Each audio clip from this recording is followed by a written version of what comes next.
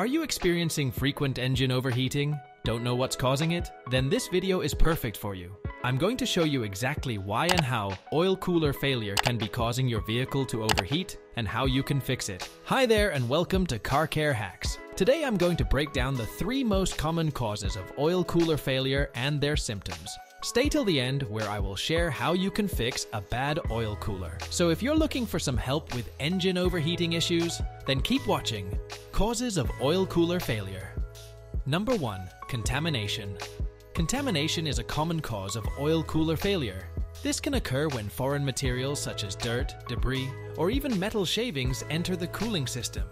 These contaminants can clog the cooler, restricting the flow of oil and leading to overheating. Additionally, if the oil itself becomes contaminated, it can lead to the breakdown of its lubricating properties, causing increased friction and heat, which can damage the cooler. Number 2.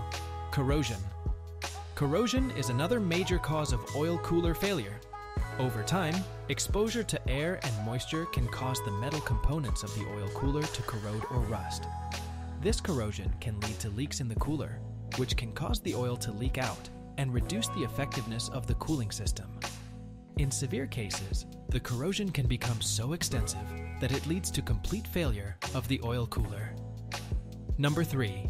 Mechanical damage. Mechanical damage can also lead to oil cooler failure. This can occur due to impacts from road debris, accidents, or improper installation of the cooler. If the oil cooler is damaged, it may not be able to effectively cool the oil, leading to overheating and potential engine damage. In some cases, mechanical damage can also lead to leaks in the cooler, which can further reduce its effectiveness. Symptoms of oil cooler failure. Number 1. Overheating. Overheating is a major symptom of oil cooler failure. When the oil cooler is not working properly, it cannot effectively reduce the temperature of the oil. This leads to increased oil temperature, which can cause the engine to overheat. Overheating can be identified by an unusually high reading on your temperature gauge or a warning light on your dashboard. Number 2. Reduced engine performance. Another symptom of oil cooler failure is reduced engine performance. The oil cooler plays a crucial role in maintaining the optimal operating temperature for the engine. If the cooler fails, the oil can become too hot, which can lead to increased friction and wear on the engine components. This can result in a noticeable decrease in engine power and performance. Number 3. Oil leakage. Oil leakage is another common symptom of oil cooler failure.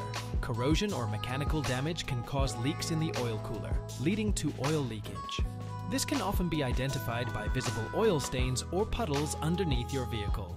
Additionally, if the oil level in your vehicle is consistently low despite regular top-ups, this could indicate a leak in the oil cooler. How to fix a bad oil cooler.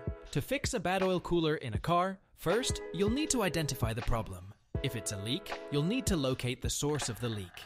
This might involve cleaning the engine area and observing where the oil drips from.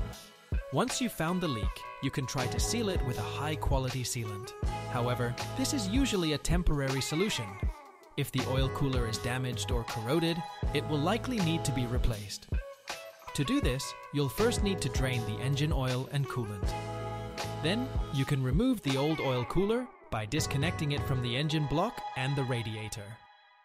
The oil cooler is typically located near the radiator in the front of the vehicle to take advantage of the airflow coming through the car's grille. After that, install the new oil cooler, reconnect everything, and refill the engine oil and coolant. Thank you so much for watching. Please like the video and subscribe for more.